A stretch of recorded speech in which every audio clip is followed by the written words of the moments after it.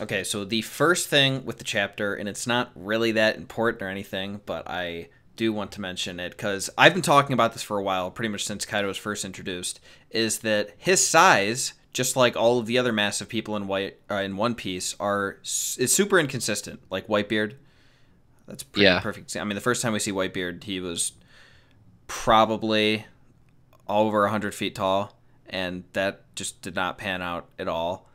And Kaido looked even taller than that, and now he looks about the same size as Whitebeard was in Marineford. So I, yeah. I was a little disappointed, honestly. I think Oda just in certain He's frames just insane. I mean, he just gets he likes to crazy. make dramatic frames I sometimes. know he just gets really excited about these characters, and he's like, "All right, well, we need to be more real." I mean, it is kind of a good thing. I'm disappointed that he's not super big because it was really cool when he was first introduced. But at the same time, I've been wondering, like, if it would look kind of stupid when he's fighting somebody around Luffy's size. So him being Yeah, smaller is good for that reason. I mean, it already looks a little awkward when Luffy fights Dofi. So when you have Kaido, who's like triple the size of Dofi, yeah, we need him to be yeah, as that's small true. as possible. Yeah, he does kind of like it was kind of like that with the Katakuri fight too. Oh my god. I honestly don't even know how that went over so well. It really was like the framing of the panels, I think, that made it so possible. Right, Like Katakuri was always like in the background. Or somebody was, I guess, and it made the size gap not as relevant. But right. yeah, that's not really that important. I just thought that No, that was it's worth mentioning because I talk about it all the time. So yeah. then, Odin and Kid are confirmed to have Conqueror's Haki. I didn't even think. I figured Odin probably could, but I didn't even consider that Kid would at all. So this is pretty huge. You didn't? I mean, I Well, think wouldn't of it this like. way. It wasn't No, impossible. I think it was highly likely that other, at least another supernova has Conqueror's Haki, and I Zoro, think it will. Okay, but Zoro's not confirmed. And right? I mean, if you think about all the supernovas, kids would probably have been my Yeah, guess that would be for the second most likely person to for have sure. Conqueror's Haki, just based on his aspirations and his willpower and whatnot. He's not like a little bitch that just did Kaido's doing because he got his Right, like ass kicked. Hawkins and Apu. Yeah, that's so lame. Exactly. I Yeah, thought Apu they're was really cool, but nah, lame. yeah. Well, I mean, Kaido said, put him in there till their willpower breaks. So it's possible that maybe Apu was in jail for a while till he finally gave up with it or whatever. But I think Kaido might be waiting a while on Luffy and Kid. It's like, how long did it really take them though? And like, aren't they It's hard kind of to. high ranking already to have been like just recently in jail, Well, I think Hawkins probably just went over right just away. instantly? I Okay. mean, I'm sure he calculated his odds and whatnot. It's like, yeah, okay. All right. Well, here's what we got to do. Yeah, I guess that's pretty likely now that you put it that way. Yeah. But I We'll mean, probably find out more when Apu actually shows up. I know for a fact. Well, I guess we might not, but I'm pretty sure we're gonna get to see the scene where Kid uses Conqueror's Haki for the first time, or at least with Kaido, and he sees it, and I'm pretty excited for that. I'm anticipating it. I wonder what it would look like if Luffy and Kid both use Conqueror's Haki at the same time, like together. Like we've seen Conqueror's Haki, two people using it against each other, but we've never seen two people use it like in like on the same team. You know what I mean? Right. Well, as far as Wonder we've what that seen in the anime, when they clash, it turns purple.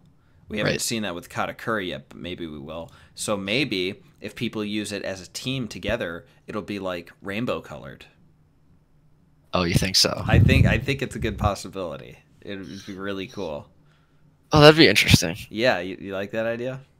I Yeah. mean, if Dofi can make his strings rainbow, maybe he was just like infusing Conqueror's Haki or something.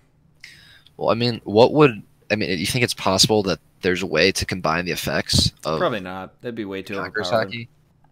Well, I mean, what if they were able to combine their Conqueror's Haki and it somehow weakens Kaido?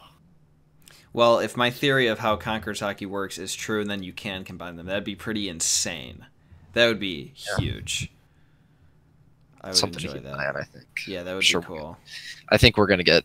There's enough Conqueror's Haki users around in this arc that we're gonna get some more information about it, I think. So Right? right now, how many is it right now? Three. plus Big Mom's coming. We have Luffy. What, are we including Kaido? Mm-hmm. He's not confirmed, you know, right? Yeah, but okay. I mean, yeah, no, you don't have to tell me.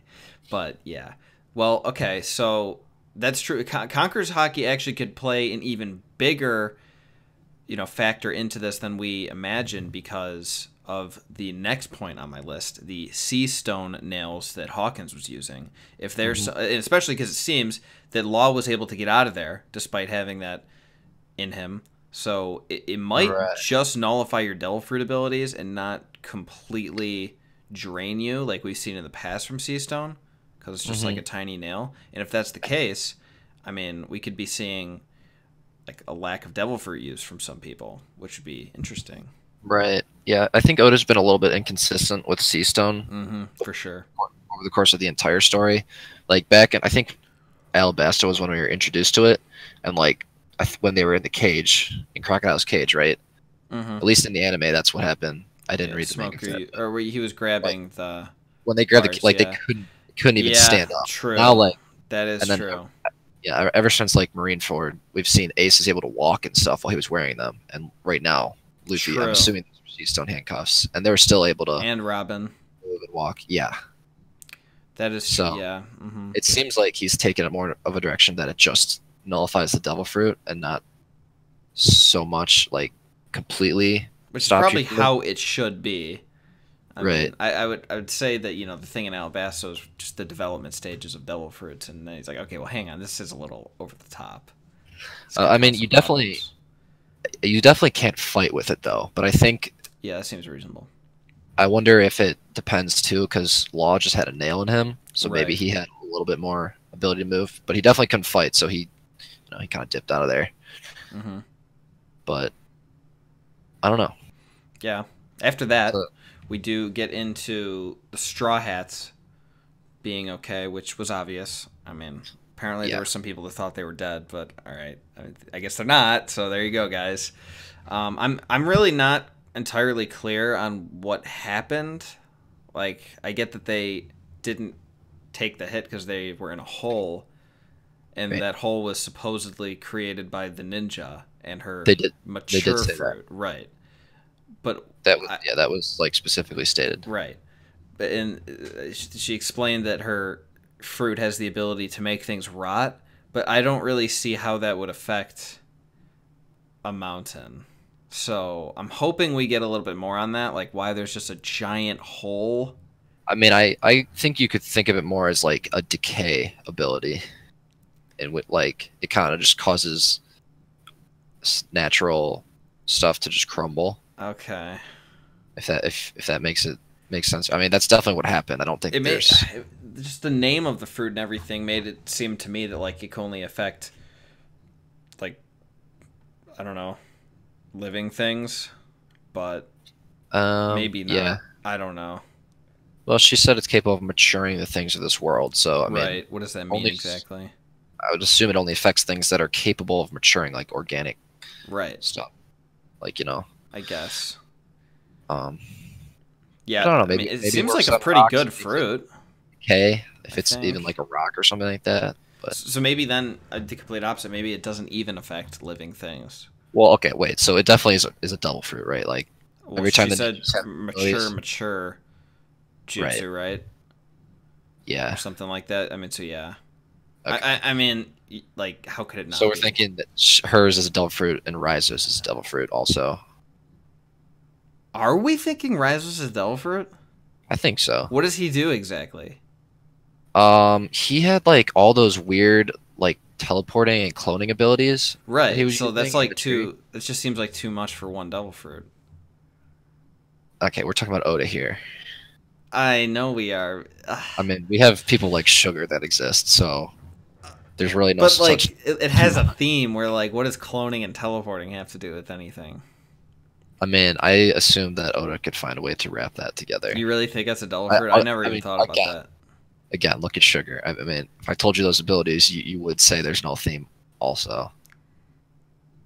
I guess, yeah. I definitely don't know why she doesn't age. That's really, really strange. Yeah. But, okay. I guess we'll just have to see more on that. But, yeah, I think, well, I guess definitely with Shino. That wait, is that her name? It's Shino. Shinobu, I think, but she called her Shino-chan. Doesn't Shino mean death? No, Shine. Oh, Or Shinu would actually be death, but if you're using it like as a command, it'd be Shine. okay. But That's like, kind of close. yeah. I wonder if that's related. Well, Because I mean, if she's she's got the mature I mean, view for it, so. ninja in Japanese is shinobi, and her name is Oh. Shinobu. Okay, that's definitely it then. Yeah, I don't know why it's a boo, but I mean that has to be what we're talking about here. Boo is like, that's what Kinemon said a lot before. I'm thinking that's like a Wano thing or whatever. So then, I would like to mention that once again we see the term All-Star come up in this chapter, and they were talking about Luffy, and they said they expected him to be at least as big as an All-Star, meaning that there's more than one of these things, okay? When I brought up the point that maybe Jack was demoted to All-Star, people were just saying, no, he's a Calamity, and like that's like his title as a Calamity or something, which doesn't make any sense because he's Jack the Drought. Mm-hmm. But yeah, like there's clearly multiple of these All-Stars, and they're large like Jack. So I'm thinking that Jack got demoted. I mean, hello? Yeah, it does seem more likely now. Like, I think I agree. dude, and if he gets demoted, I mean that like confirms X Drake, right? Like, come on. What else? What else? Yeah, honestly, it makes so a lot juicy. They just keep dropping this all. I feel like Oda doesn't even know what he's doing, saying this All-Star shit. Like he doesn't even know how much this is hurting me. Well, if that is the case, that Jack is demoted and X Drake is now a Calamity, that does probably mean that the other two Calamities are King and Queen, though. You do realize that, right? Kaido wouldn't be King. I'm the one that made that claim. Yes. I thought you were the one that said Kaido's King. Oh yes. Is that not what you said? Yeah, I'm saying the other two Calamities are King and Queen. I guess that is true. But I mean, that's fine with me.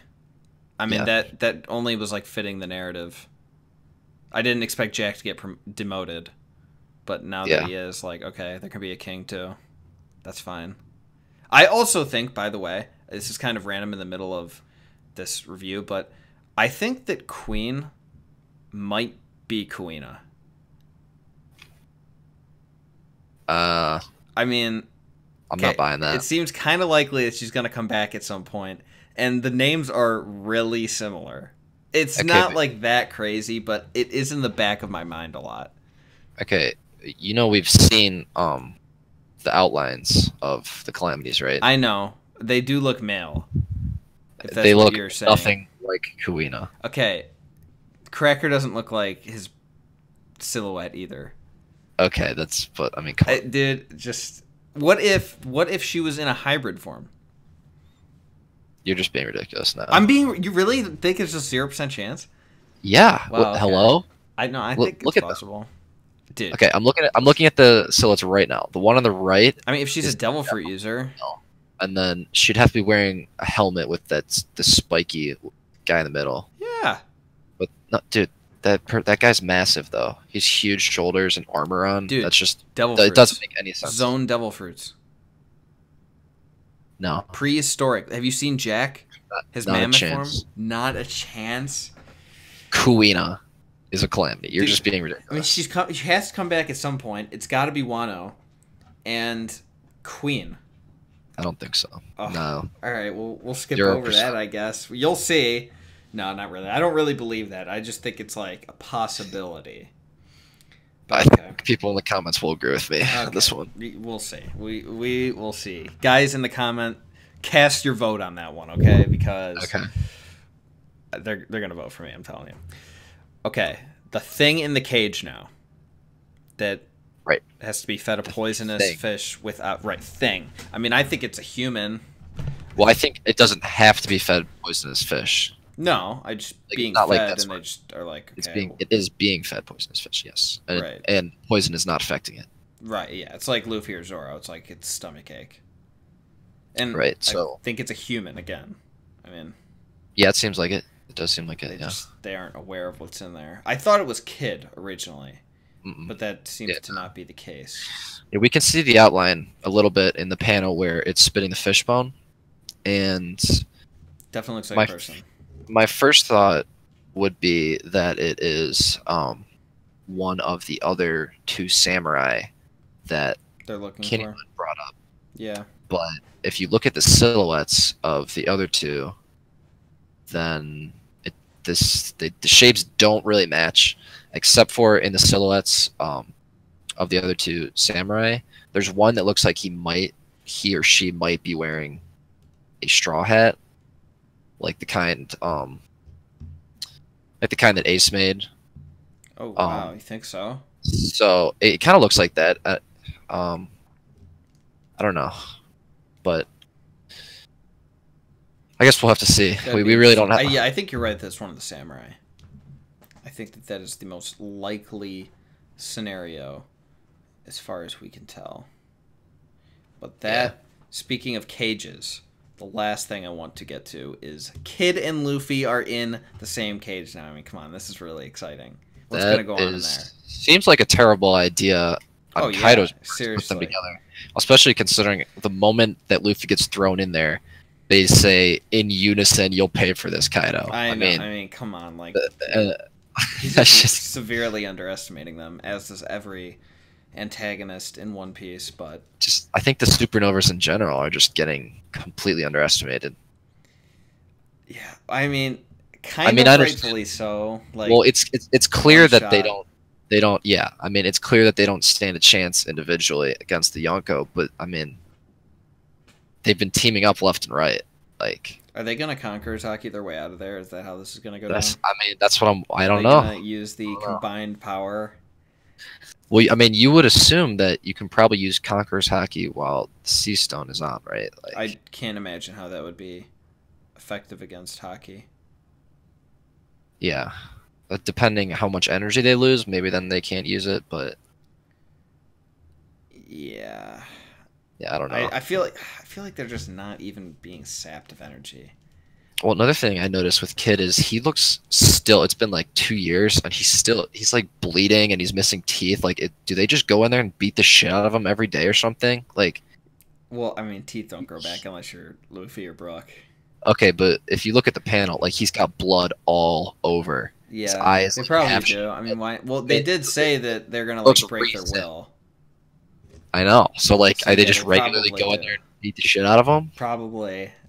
I mean, I don't want to know what's gonna happen when Kid gets out of that game. Oh my god, he is gonna be on a warpath. Seriously, oh man, I'm actually really excited to see more from Kid because I didn't like him at first as a character just because of his unnecessary arrogance. But now that he's kind of been put in his place a little bit, I think that he's going to end up being one of my favorite supernovas. So I'm excited. Yeah.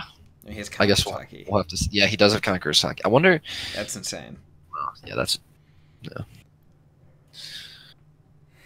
So yeah. And that pretty much covers everything in this chapter. Oh, except the last part you wanted to talk about with whether or not this is going to be in 5 parts. Oh, yeah. I don't really know. Yeah, I mean, it's just... It seems that was the first act, based on the last panel. That's pretty fair to assume. That Oda's not just insane says that. Man, right? So, I guess, a lot of, like, in Western plays and theater and whatnot, there's usually 3 acts. You mean Eastern? No. Western. There's usually 3. Oh, you're talking about Western. There's 3. So, a lot of people thought there would be 3, but Spooky tweeted that today, and then some people were correcting him in the comments, like, well, in Eastern, there's usually 5. And apparently the 5th one, Tekking was tweeting about this too, or apparently the 3rd one is where, like, the what the hell is going on right now is going to happen. Like, just some crazy information or something. Just a complete game changer. Right. So, I mean, I feel like the first act was pretty good, and if the 3rd one's supposed to be the best, geez. I'm pumped. Yeah. I guess we'll see. I think Act 2 should probably have less fighting action. It should be I more think of a we'll- build-up for sure. Yeah, more of a build-up, and I think this will be the act where we get to see a lot of Usopp, Robin, Frankie, Yeah, we didn't get to it Zoro, all, really. because we don't really know what's going on there. This will probably just be more Kinemon gathering resources, recruiting Ashura Doji, and possibly the others. Because we did see that in this chapter, Kinemon did find Shootenmaro, and it is confirmed that he's Ashura Doji. And we did get to see Frankie, Usopp, and Robin Right. dispensing pure comedy gold. So also, I do want to mention, if this is 5 acts, I think up until this point we've had, I believe, 16 chapters of Wano, and obviously all the acts won't be exactly the same. But if they're close, 907 was the last Reverie one, right? I think what chapter was Seppuku? I believe Seppuku it was 909. 907. 908 was Reverie Begins. 907 was the Empty Throne. Okay. So I think Seppuku was the first one, right? That And then sounds 910 right, yeah, was that's when Wano. Zoro just goes ham out of nowhere. Right. That was so awesome. Sorry, Kinemon. So So the first act took about 16 chapters, which would obviously in 5 acts, if they're all the same, would be 80. But I'm guessing we're probably looking more like 90 to 100. Yeah, I mean, this is Wano. Those are the expectations going in. So Yeah. So I'd say we're right Good. on pace for those estimates. right, So I'm looking forward to it. I am so looking forward Long to way it. to go here. Right, We've had so much action so far. it really is disturbing that we're gonna have a break next week. But I mean, what do you expect? Well, It's you know, just- it's the end of it the has first to- act. Yeah, that was like 4 weeks, I think. So But I will say, despite how crazy the action has been, it is following typical Oda style of splitting up the Straw Hats in the arc. seriously, And then, so insane. like, he does that all the time. So now Luffy's separate, Zoro's pretty much everyone's separated except for the group that's at Odin's castle. I mean, Right. and that's just how it tends to go. They all deal with their separate shit, then meet up and resolve the story. So Absolutely. at least everything seems to be at least as we would expect in terms of plot structure. Right. And when we have a solid plot structure like that, as we've seen in One Piece, things go quite well. So, I mean, unless, you take half of the group and you don't just remove them from the rest, you take them to an entirely different island and don't show them at all, aka Dressrosa, which was still a fantastic arc, but that was a little weird. So, yeah, I think we pretty much covered everything for this chapter. Really good. Yeah. Again, thank you, Mikey, for joining me. Hopefully you will do this with me more in the future. The fans are dying to hear more from you. All right. I'll come back for more, I guess. Alrighty. Thank you, Mikey, and thank you, everyone, for watching. Have a good day, guys.